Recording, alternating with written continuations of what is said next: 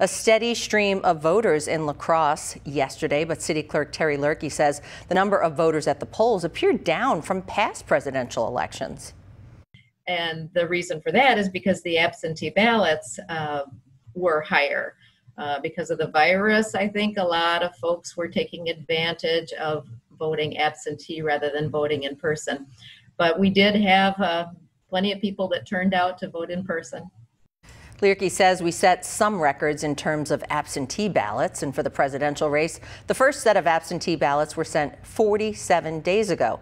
And every day since, they sent absentee ballots to voters up until the deadline.